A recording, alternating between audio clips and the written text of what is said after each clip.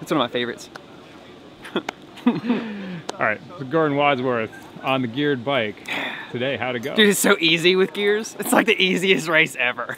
Like they go harder. You just shift down harder, and then the bike goes faster. Well, the squishiness too. I mean, that's gotta be huge. It's awesome. It's super fun. Yeah, I mean, I left Pivot Cycles, all, you know, much love, to race for Revel bikes this year.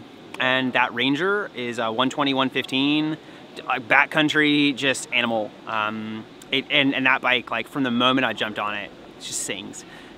Such a fun bike. And so, you know, single speed field here this year, it was kind of a little bit lagging. I mean, till Dickie added. Now it's in the toilet.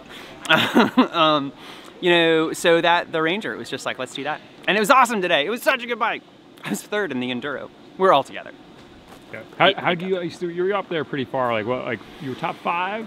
It's fourth today. Okay, so how did it play out? Dude, I was right where I wanted to be like so much of the day. I was in like pretty much every break, right where I wanted to be. When Kerry did his big digger coming up the climb from Poe Patty, like I was right on his wheel, really comfortable there.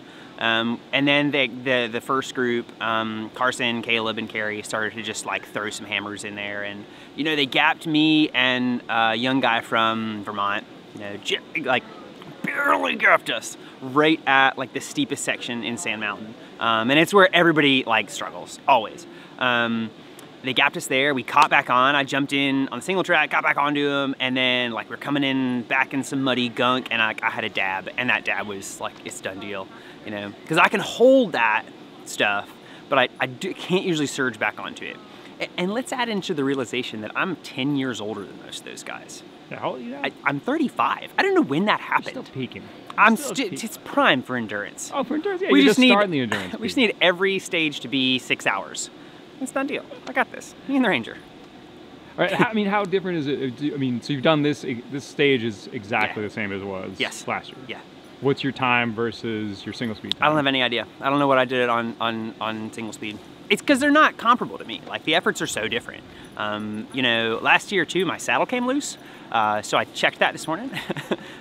So today it was awesome. I know on the whole we were slower than last year, despite everybody having said it felt faster. Like we felt like we were going harder. It was a drier day too, I think. I think a lot of the Sand Mountain stuff was really soft, which made it kind of drifty and floaty.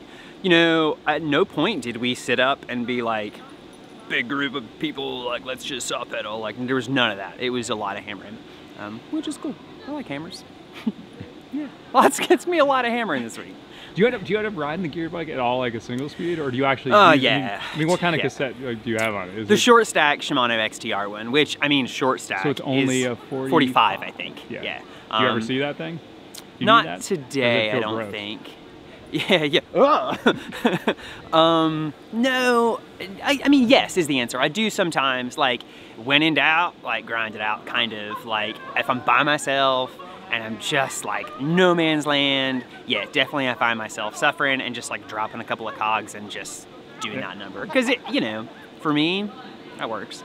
It's not always fast, but I know I can recover from that stuff, so I definitely do it. All right, so what's the goal for the week? Being a geared guy. To grip it and rip it, like have fun.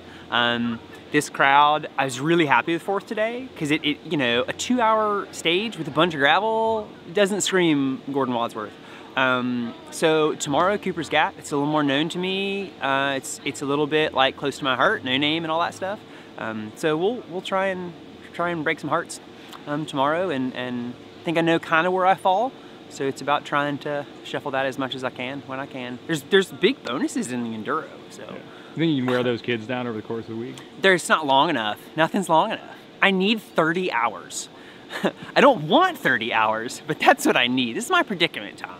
The harder it gets, the better I do. And that hurts nobody worse than me. So, you know.